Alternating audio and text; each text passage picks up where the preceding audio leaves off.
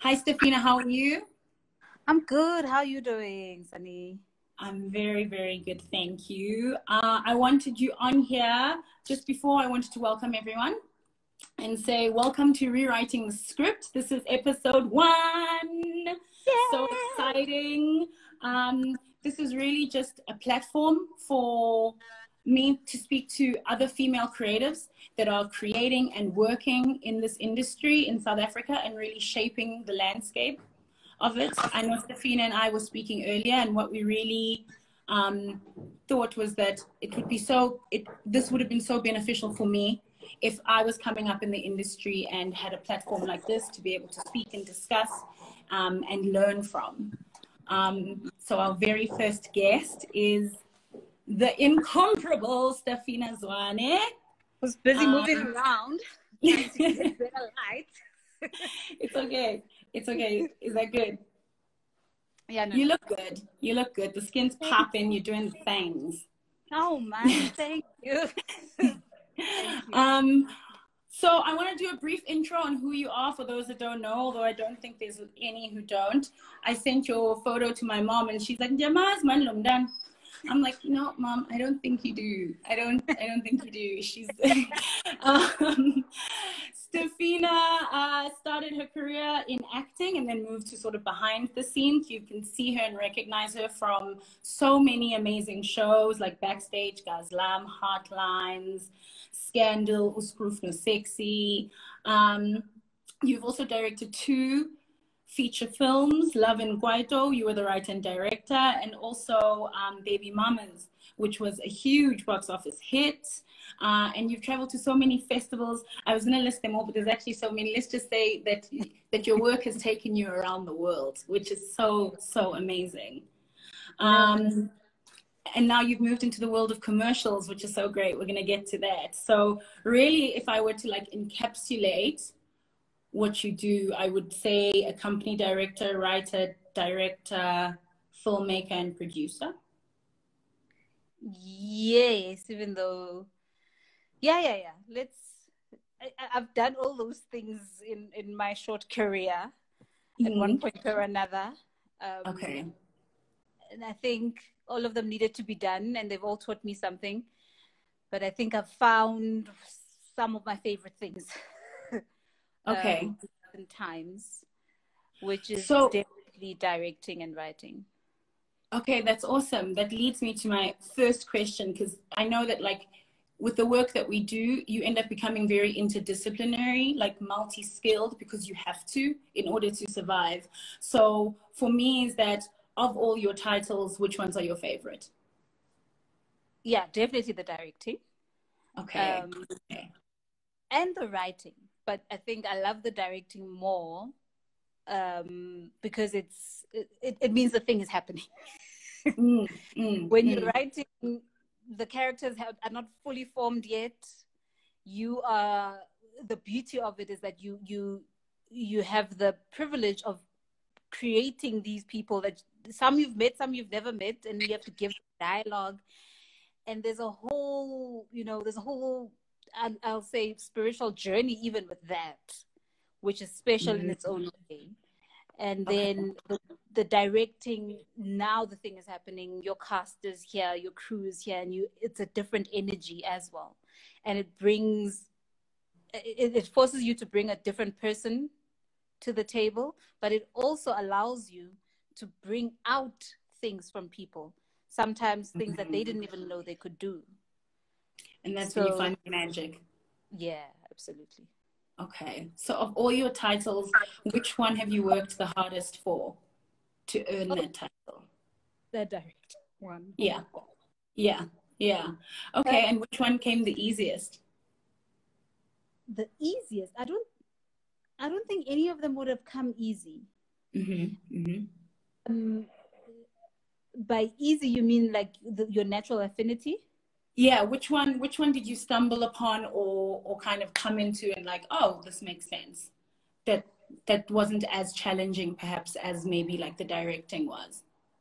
Look, I think I've stumbled on a lot of it. But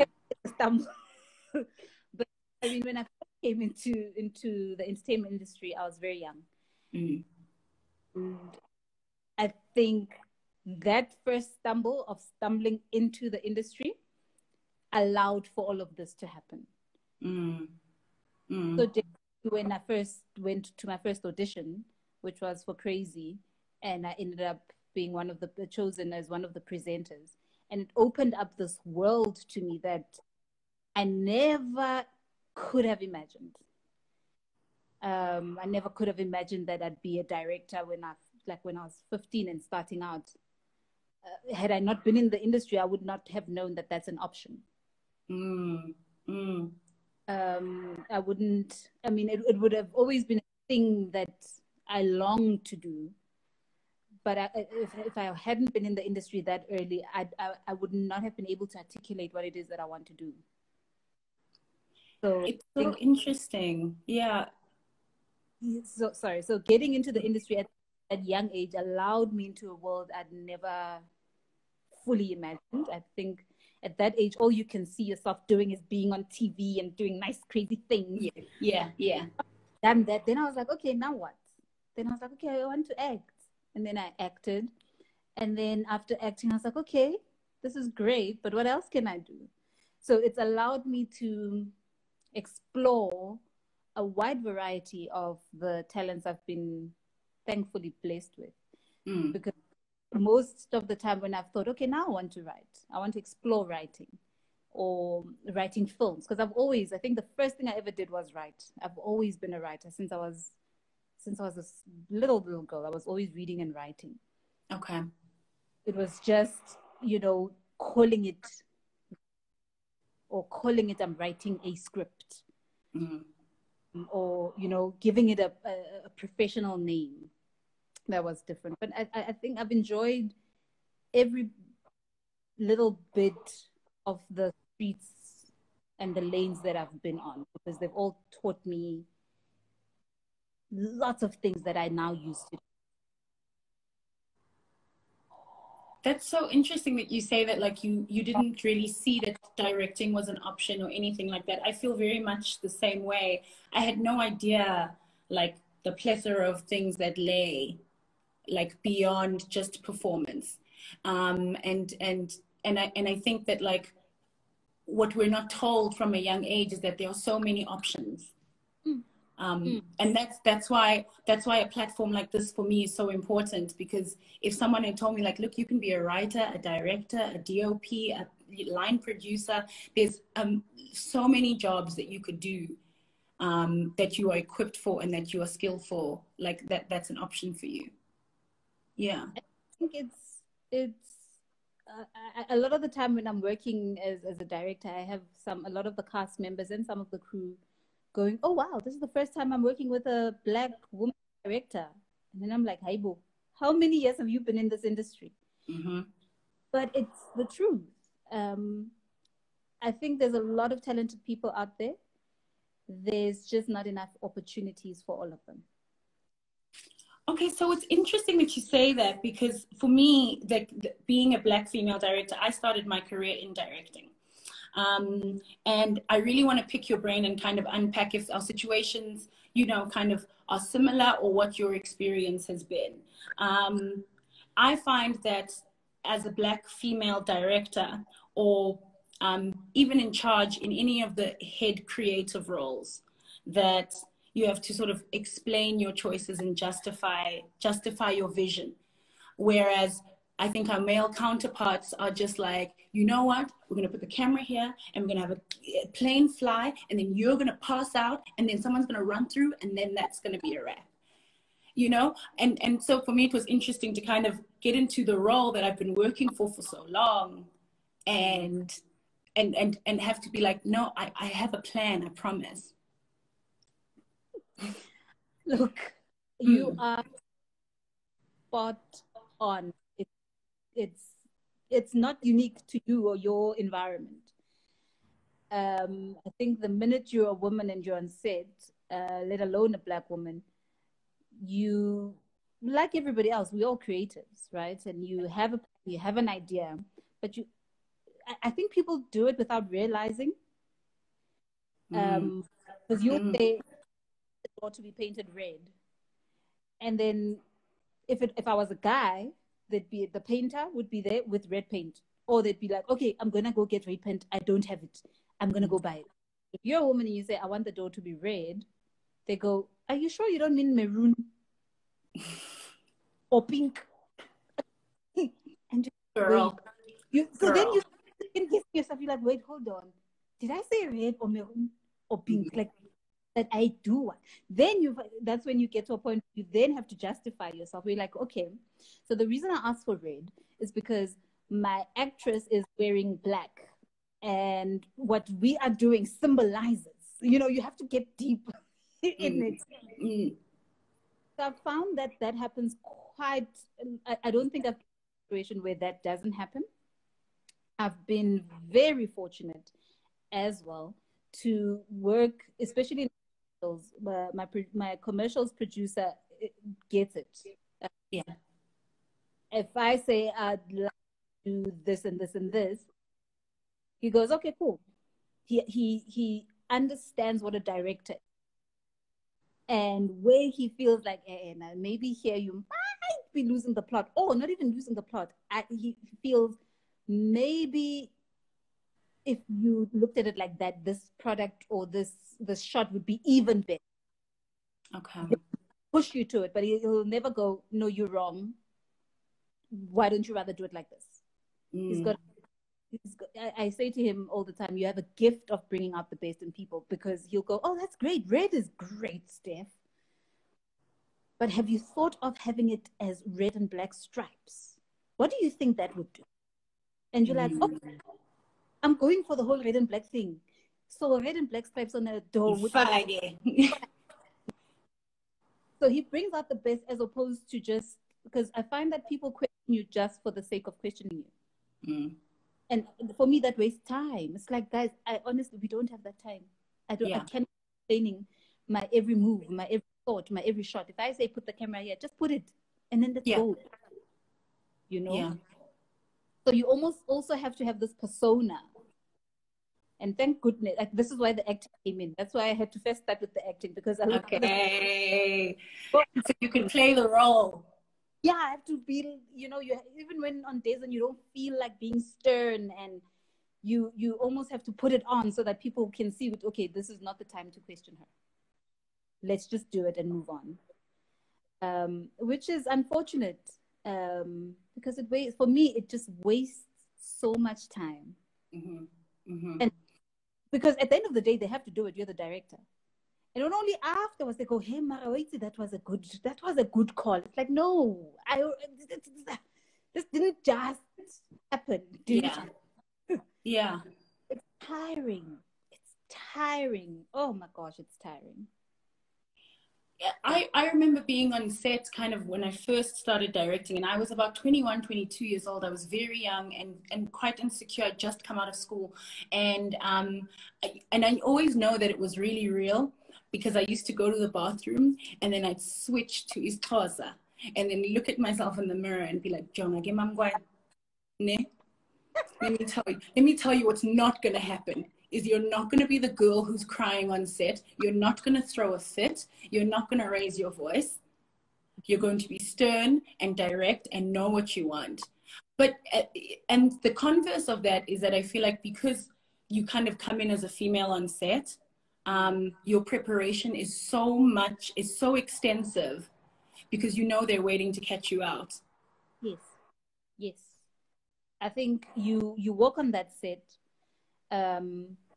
already knowing that apart from being questioned, or they're just waiting so that you go, oh, she's not a real direct. I told you. So what I've had to learn is, I think it's also because, maturity and growing older, is understanding that I say to people, I don't have to know everything. There's people that are paid, who are on the set, who should know, who probably know way more than I do. I'm okay with the information that I know. What I don't know, I don't know. That's why there's the rest of the crew and the cast. Whatever I don't stay here to bring. And that's given me so much peace and has taken away so much pressure. I don't need to know everything. So if I happen to be asked something about wardrobe, I'm like, oh, that's a very good question. Let's go find out what the HOD says. There we go. About life. Yeah. Your idea. I don't know how to bring it to life. Let's go find out how to do it. So that's given me so much peace. It's taken away the pressure, because what I realized earlier on was there's so much pressure to know everything, to know all the technical terms, to know all the... Hi, man. One day I was like, yeah, man, but wait. Yeah.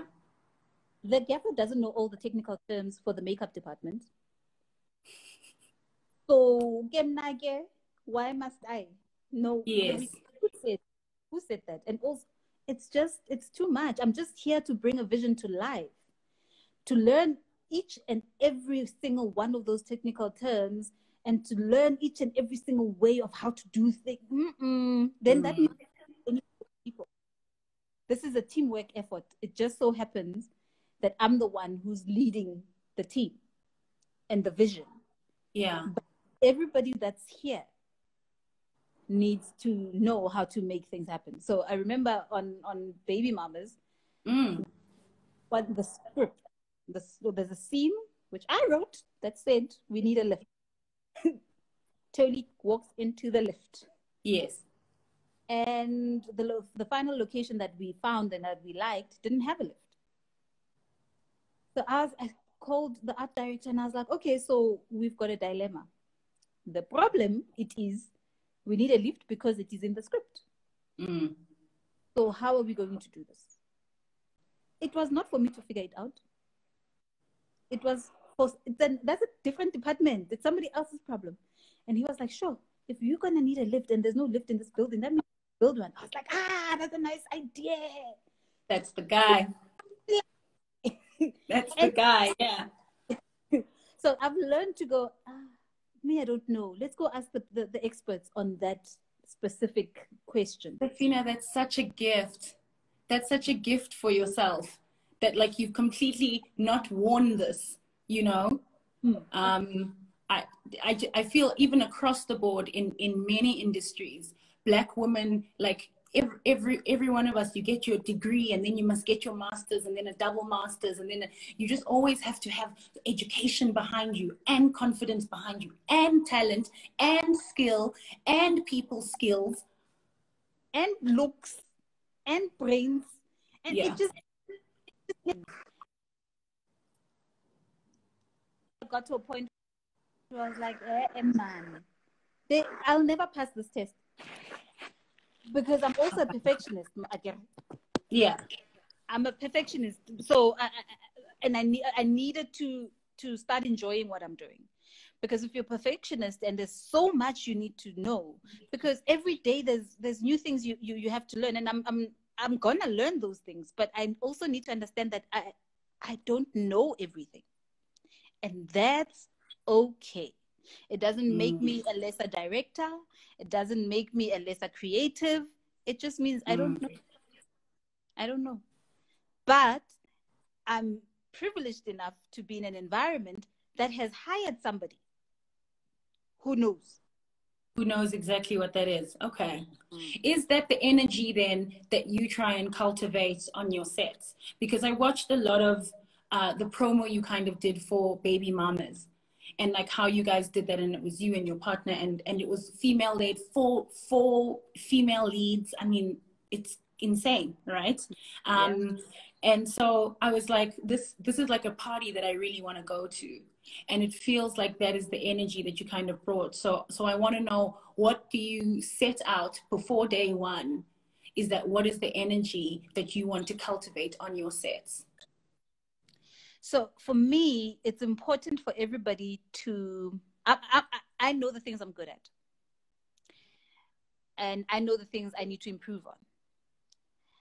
But because I know the things I'm really good at, I would love for other people to also know the same thing about themselves.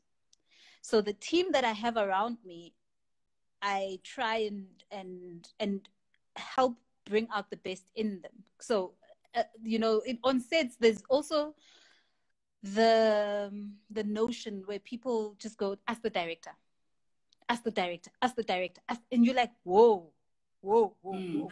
You can't also be asking me what sandwiches we're eating for lunch. Yeah. You know? Yeah. So I got to a point where I was like, okay, so everybody just likes this ask the director thing. They don't apply themselves. So if there's a problem, they don't first try and figure out how to solve it. Instead, the solution is call the director. So then I think by day 2 of filming, I was like, whoa. I started changing how I speak. So when somebody comes to me with a problem, I listen to the problem and acknowledge the problem. And then I'd go, so how do you think we should solve it?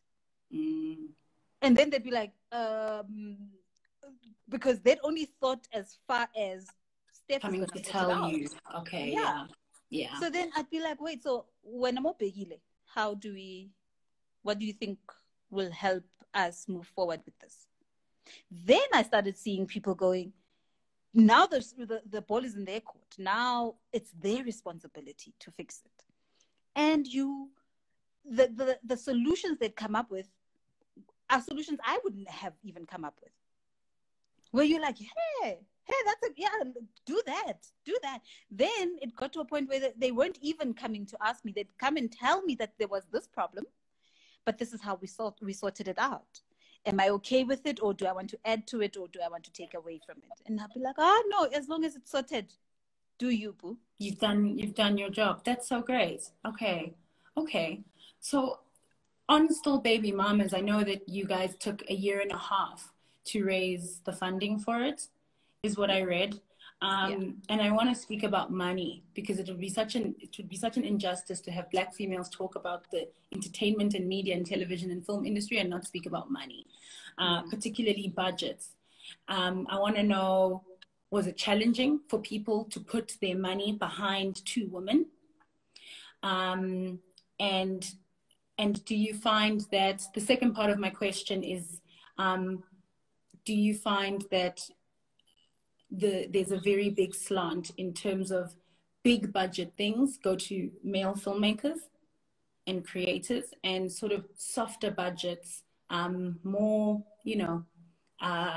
what's the word? Less risky.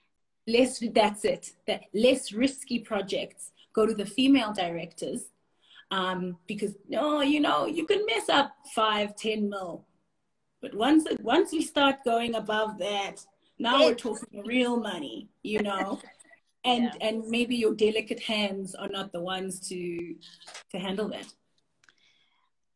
Look, I think that has been the big question, the biggest dilemma since the beginning of time. What can we trust women with, and what can't we trust them with? So to answer your question about raising money, it's so hard to raise money for film, because South Africa does not have a studio system compared to Hollywood. Yeah.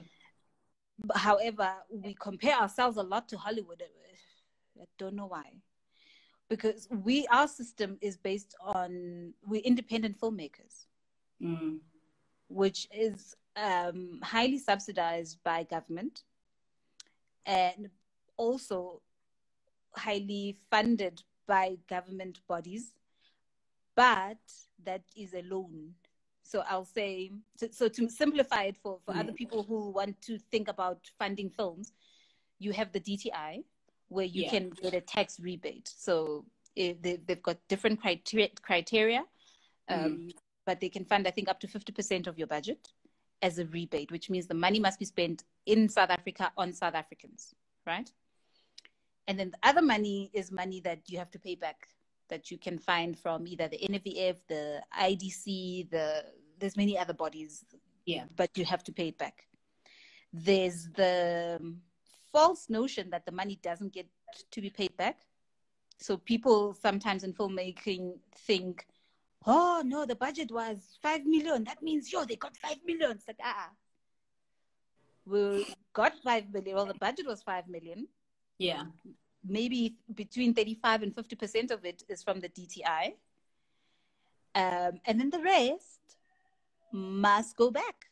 So Yeah. I need for people to go into cinema to watch the film. I need for the TV channels to buy the film so that I can pay back the IDCs of this world and whoever else put in money. What would be ideal in South Africa would be for us to look at bringing private investors into filmmaking, but private investors who are willing to, who have enough money to understand that it's not money you're going to make back in 3 months. It's a long game. And there's a high chance that you will also lose a lot of your money, especially when you're working on the lower budget films. Yeah. And by lower, I mean 5-6 million and below. Because it's not always where they'll get an international distributor, because you can't afford an international name to attach to it. So there's also science behind it that I think when we went into it, we were like, oh, okay, we'll just get into films. And then you realize, whoa, what? What am I signing away? Am I signing away my liver here? Yeah, yeah. So there's that part. And like you rightly say, there is the notion that, I mean, we were told, I kid you not, I wish I was kidding, at the very early stages of Baby Mamas, that maybe you should get a different director, and maybe you should get a different writer, maybe you should. We were in boardrooms, so people would look at me and live, me and be like, live. Just telling you to your face. Yeah. They'll look at the two of us and be like, maybe you guys need to get a producer. And I'd be like, oh, but we have a producer. And they'd be like, who? I'm like, oh, my boss, Sal. There we go. She's sitting right here, guys. Yeah. Oh, and they'd be like, oh, yeah, have you considered who's going to be the director? So I was like, yeah. There's this great director, Steph. Yeah. And they'd be like, we need like someone with more experience. So was it unbelievable for them to see two young Black women sitting in the boardroom being like, fund us, we're making it.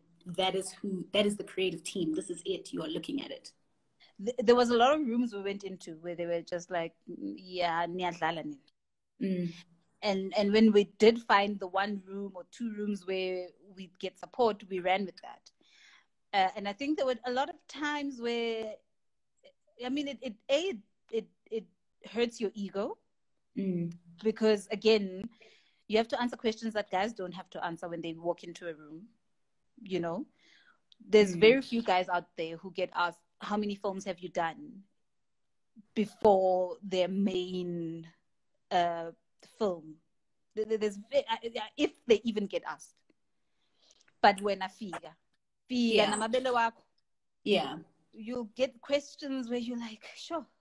Where you do start questioning whether am I the right person for this job or am I not, So we did get asked that way. So I was like, yeah, maybe you must get another producer. And she's like, but she's the producer. Get another director. Okay, night director. You constantly having to convince people of your skill set. You're constantly having to convince people that you can deliver. And when you do get your champions, I mean, you stick with them and you run with them, but there's very few of them out there. I'm with you. So then on that, is that like, how do you then keep yourself as a creative fed? What is the things that Stephina does? Like, I know what I do. What is it that you do to keep yourself fed in a creative world that is not designed for you? No one has really walked this path. Which is why I'm so proud. I'm just like, I'm proud of us, girl. You know what I mean? Like, no one has walked. So what do you do to feed yourself spiritually in that way? So there's various things. I think the beauty in being able to write, direct, produce, sing, dance, whatever, the creative, however you express your creativity, helps. It helps that if I'm feeling frustrated with the producing, I know I've got the writing. So I'll write a poem, I'll write a film, I'll write a short story and get it out of my system. If I'm feeling frustrated with the directing, I know I'll go into producing. I'll go look at budgets. Yeah.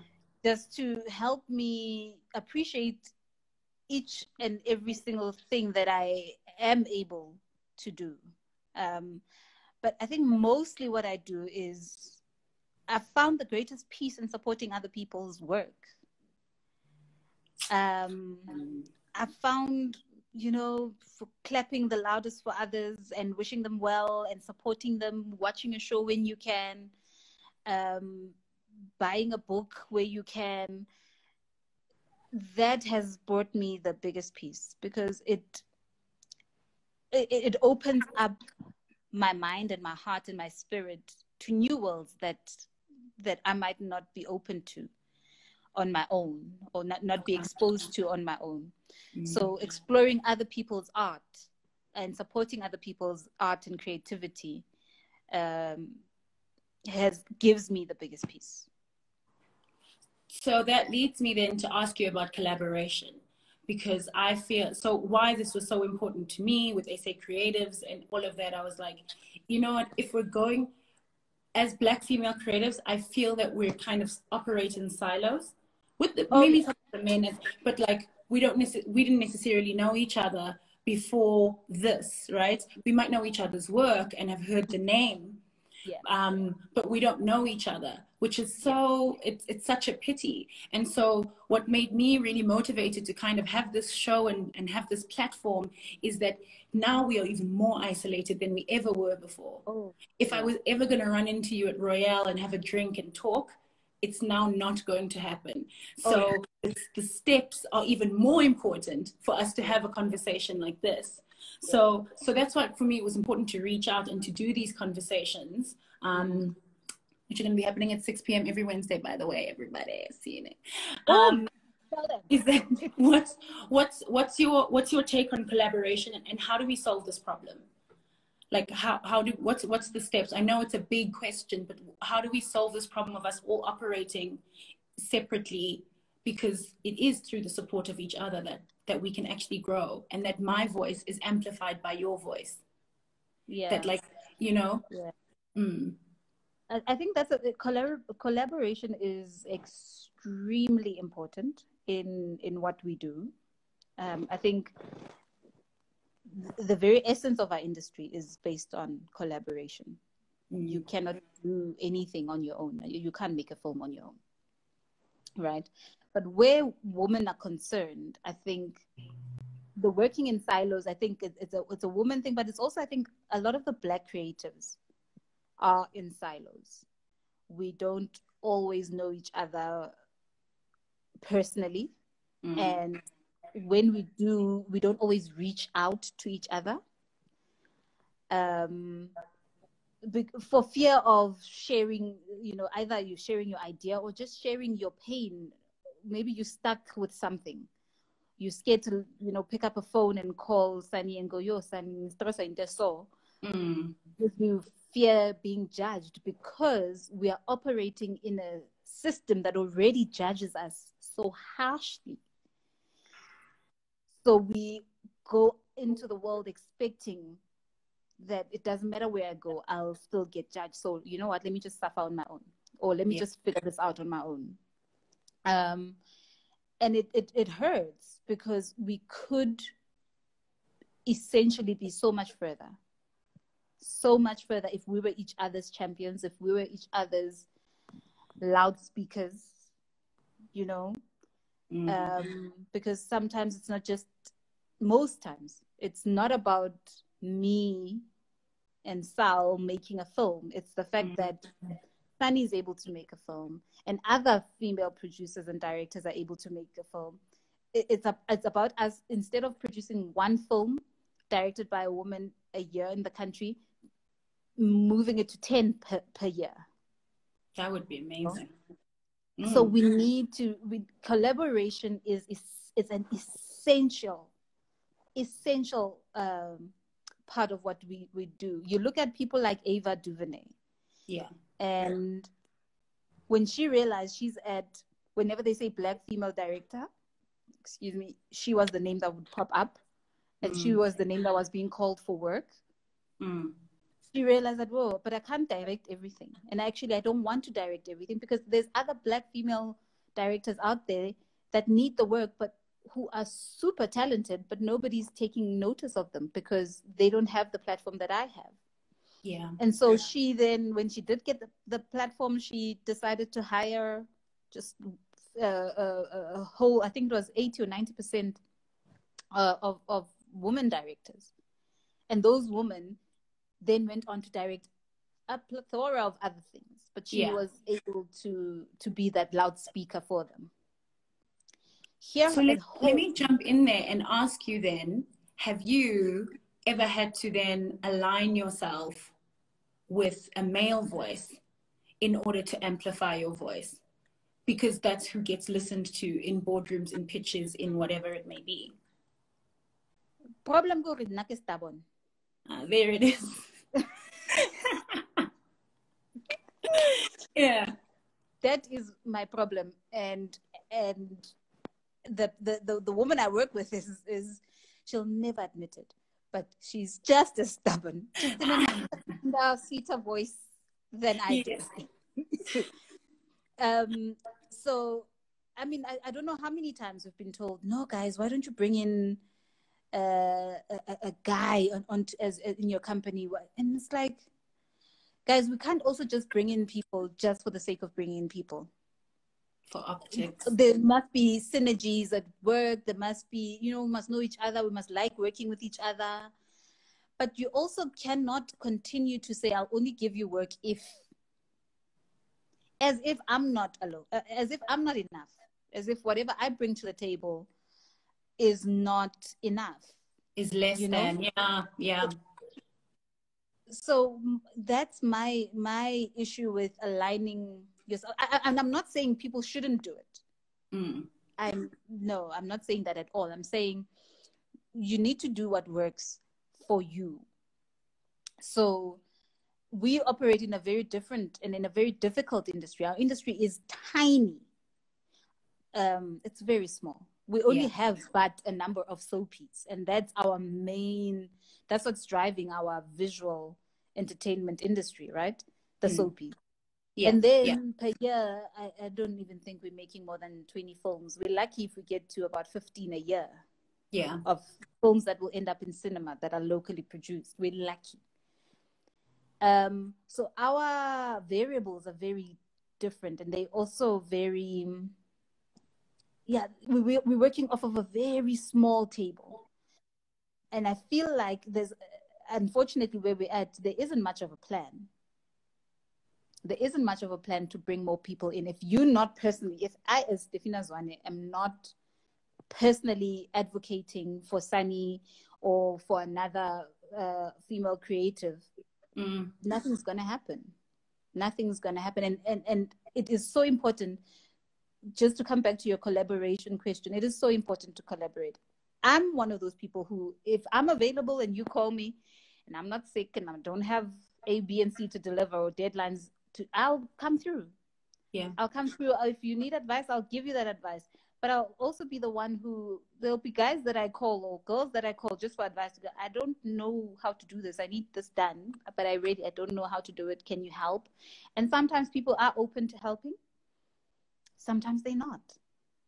So we do need to get to a point as a country to move our whole industry forward. We need to get to a point where we do collaborate, but because the cake, the piece of the pie is so small, we all feel like we're competing for the small piece. So therefore, if I call Sunni and I'm like, Sunni, I'm a director and I need to direct something. Can you, or just put me as a standby director there on your, Sunni will just think, no, but I want that job. So yeah, no, cool. I'll let you know, babe. And then it never happens. Yeah. But we need to be deliberate. We need to be deliberate with bringing with our collaboration, because I promise you it's the only way we move forward. It's how Nollywood does it. They've moved forward and broken records and shattered glass ceilings just from collaboration. It's how Hollywood has done it. It's how Bollywood have done it. We cannot move forward if we don't collaborate. You know, I get a lot of, I won't call it flack, I'll call it feedback. Yes. On is that I always staff up my writing rooms with Black females. And even though they might not be the strongest or more experienced writers, is that like I got a chance, so I need to give somebody else a chance, right? Which makes, if I'm a head writer on a project, it makes my job harder. It does, right? But that's the pill you have to swallow in order to give more people an opportunity. So when you say deliberate, I feel like that's like the most important thing, is that you have to be like, this room will be staffed with this many Black women. We need to be so pedantic about the numbers, and like, this is the, I will not go less than like out of like 3 out of 5, you know. Yeah. In that, and that's super important. But what's also super important in that conversation as well is it's also important to add that if I do bring in 4 women writers onto the writing team out of a team of 8, it is okay if they're not perfect. Well, this is what you dropped pearls earlier when you said I don't have to know everything. You don't. Yeah. So even the people you bring on board, they just, who said they must be perfect? Because we celebrate mediocrity when it comes from abomchi daiga. We just, as long as I'm with the cool. Asilwi. We're just calling it what it is. You know? If it's a guy who makes that mistake, man, I'm sure he didn't mean to. Why can't we give the same excuse when it's a woman? Oh, no, she messed that up. Oh, man, I'm sure she didn't mean to. He put it up. And then Miguel Ushab. And maybe Miguel also didn't know how to do the thing right. But now we're able to correct and say, this is how you did it. But in actual fact, Molana, this is how we preferred for it to be done. But also be aware that you might get to a different place and a different production, and they would also do it differently. We need to be okay with making mistakes, because I find that you stop enjoying what you're doing, you stop being creative, just trying to do things perfectly. And then in the process, you know, we're scared to make mistakes as Black women. Yeah. Because we understand what's at stake. If I make a mistake on set, we'll never brief another Black woman again. I will take. Can you see all your the Black enterprise development? This is what it does. Yes. So for me, I've learned to say, no, I'm supposed to make mistakes, because how else am I going to learn? Why is it that others are allowed to make mistakes, but I'm not? No, guys, if you're wrong, because sometimes people want you to make a decision now, and you're like, I'm not sure whether to go red or blue. No, give us the answer now. But if it's wrong, if it's wrong, and the answer was blue, then we'll change it to blue. Hey? Yeah. It's cool. We're not heart surgeons, guys. It's not a matter of life and death. So we need to be kinder to ourselves. I hear you. I completely hear you. You mentioned earlier that about the industry being such a small cake. And so, you know, because of that, the collaboration is difficult. But what I really want to ask you about is sort of, you've just made the move to bomb commercials. Congratulations. Thank you. And I did a stint at Bomb, and it was absolutely amazing. It was like, I learned so much there. But like, I want to know from you, because you've done 2 feature films, you've worked in television, and now you're doing commercials. And it seems like the trend, from what we can observe, is that as a filmmaker, you have to make commercials in order to eat. Do you find that because you cannot live on feature films, can you sustain a career, a living, you know, a lifestyle just on feature films and doing what you do? And I know the same applies in the writing room, for example. If I just want to write drama series, 13-part drama series, 24-part drama series, it becomes increasingly difficult. So you kind of need to go into soapy so that you can make the money. Pay bills. Yeah. You got to pay the bills. So I want to speak about your journey into commercials and what's that been like. So when I joined bomb as a commercials director. I think it was a childhood dream. I've always loved doing the thought of doing commercials, but again, it's one of those things I didn't know how to do it. I didn't know where to even start, right? Mm-hmm. So eventually, years later, when I eventually end up at the door, and that door gets opened for me, I was like, yeah, hallelujah, hallelujah. Yes. And I think so. You're asking in terms of paying bills. I think a lot of directors, to pay bills, don't necessarily do commercials, because I think the commercial space is still also very few people in there. I think a lot of directors, to pay bills, end up in soapies and end up in drama series.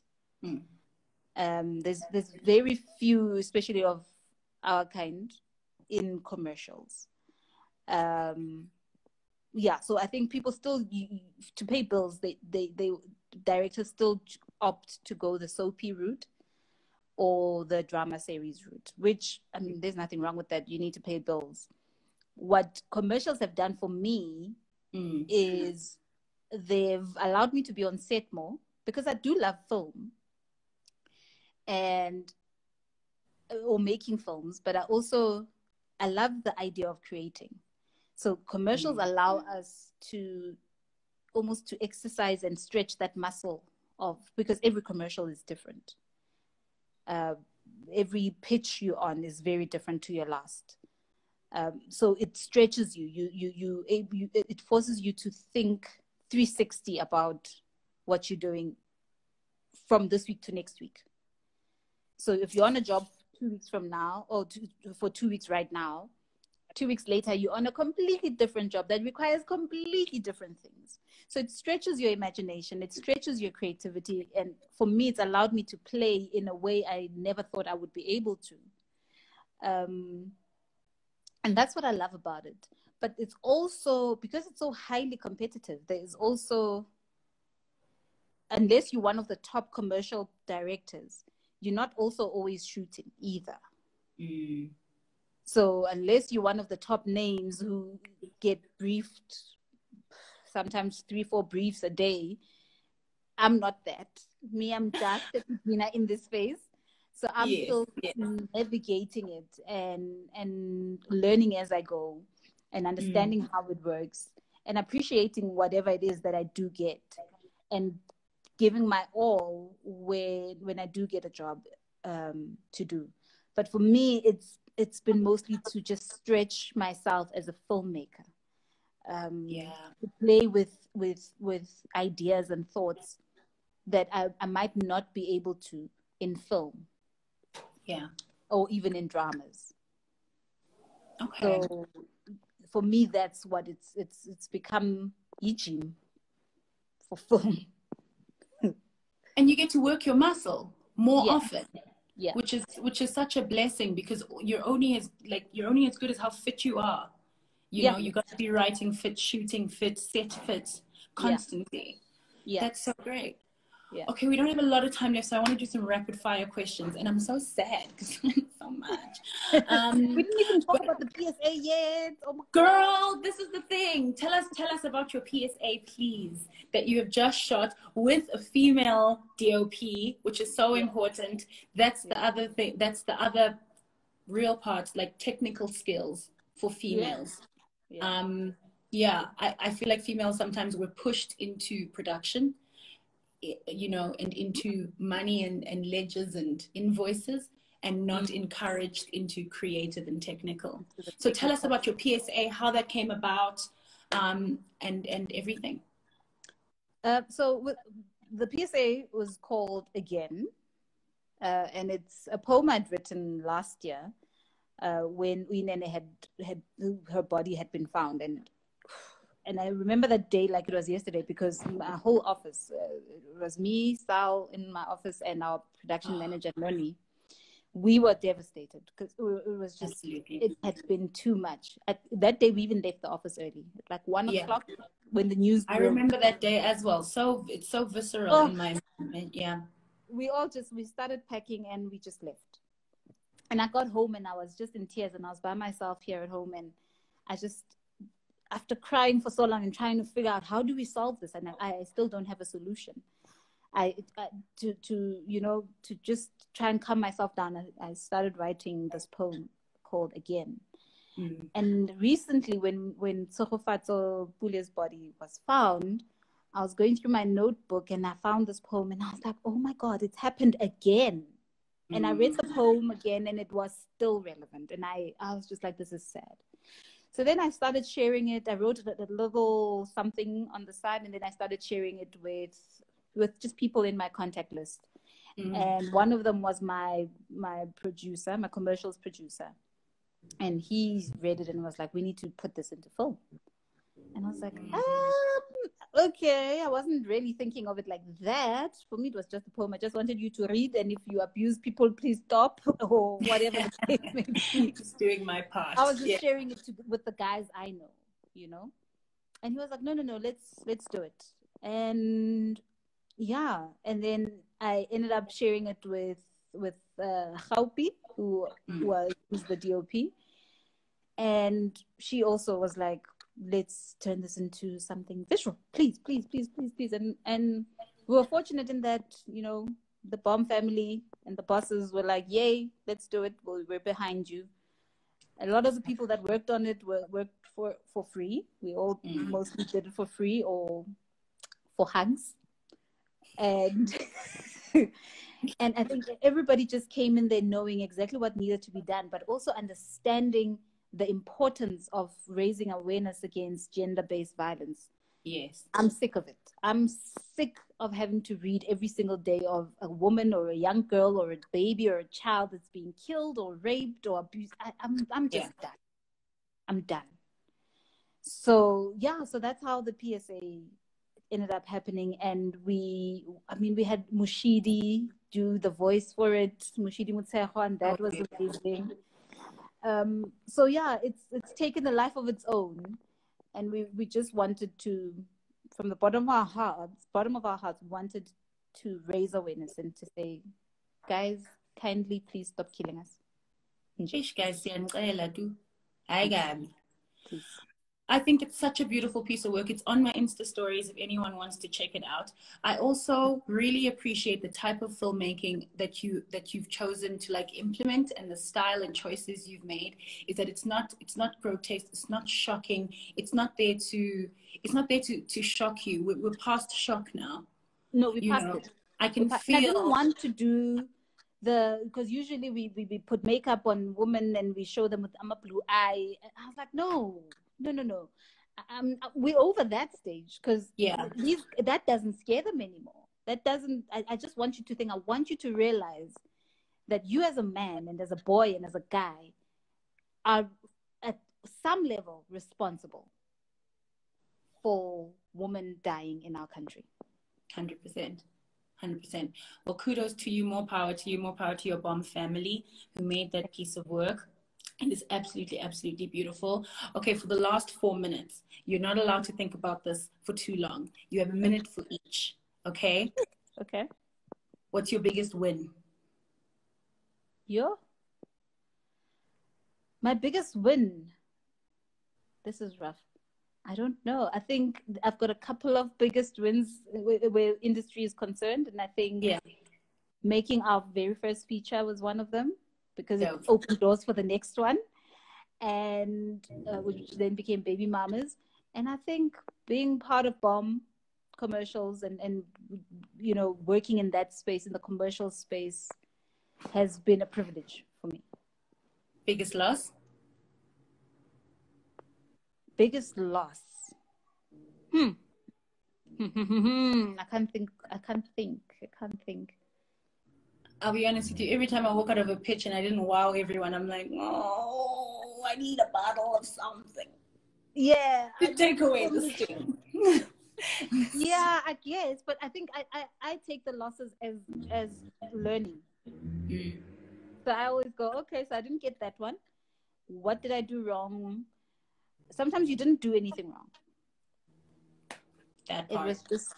It was just not your time, or they just didn't believe in you as a woman. I mean, there's so many factors. It's not your fault. It's not your fault. Get life. That's it. Yeah. I want to thank you so much, so much for your time. I want to thank everyone who's joined us. Thank you. I wanted to get this in before this. I don't know if it kicks me off in an hour. Pressure, manja. I'm feeling stressed.